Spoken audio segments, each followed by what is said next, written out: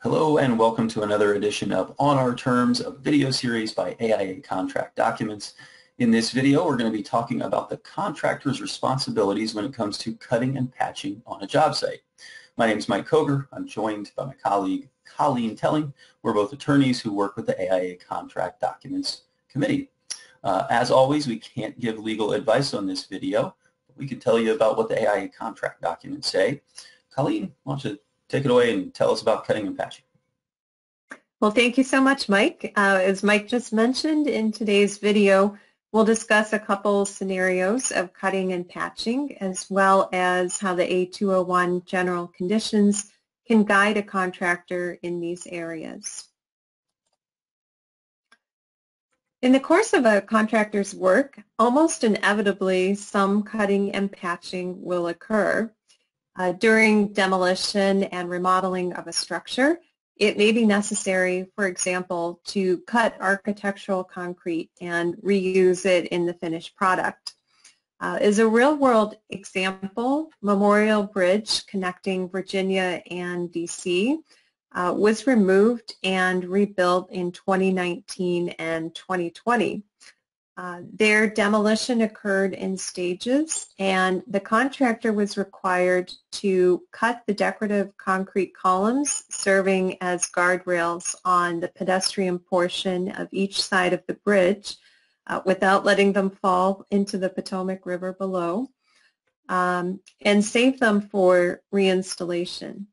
So a lot of precision was needed to cut those columns in sections so that the finished height would still be even along the length of the bridge upon reinstallation. Now, fitting those pieces back together takes some finesse and leveling out with new concrete bases to account for differences in height. On the patching side of things, you might think about a contractor erecting steel and forms to pour a concrete wall. When the concrete has cured and the forms are removed, it's important to fill concrete inside the tie holes from the formwork and blend that patchwork with the rest of the poured surface. So the A201 general conditions contain a cutting and patching provision in section 3.14.1 that obligates the contractor to cut, fit, and patch the work properly, which would apply to the examples that I just discussed. In addition, A201 requires those areas to be restored to the condition in which they were in before the cutting, fitting, and patching took place. While a contractor is cutting, fitting, and patching work, it's important not to damage or endanger those areas, as well as any other areas under construction by the contractor or separate contractors, or any finished portions of the owner's structure.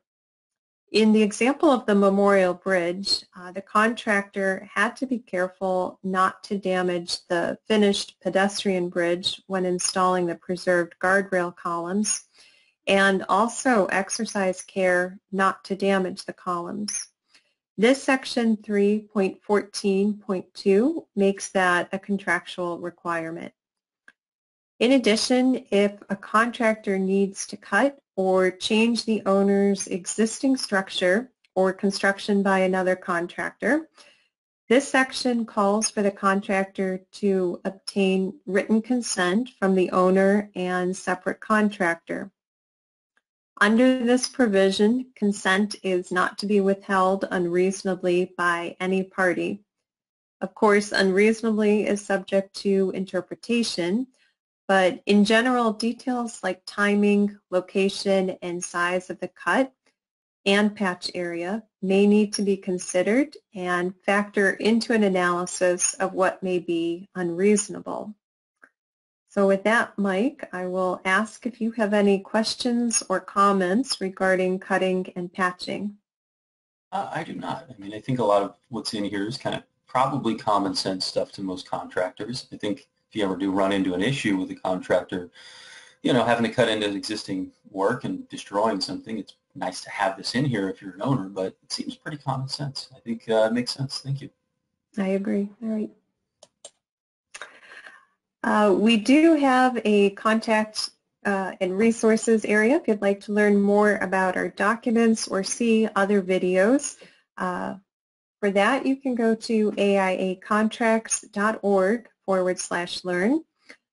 Questions concerning the content of our documents can be directed to docinfo@aia.org or by phone at the number shown on the screen. And for technical support issues, contact can be made to docstechsupport@aia.org or by phone at 800-942-7732. And on a final note, none of the information provided here should be construed as legal advice.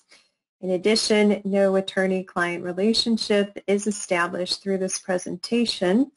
And for questions in your specific jurisdiction, please contact an attorney who can guide you best with your state's laws. Thank you very much.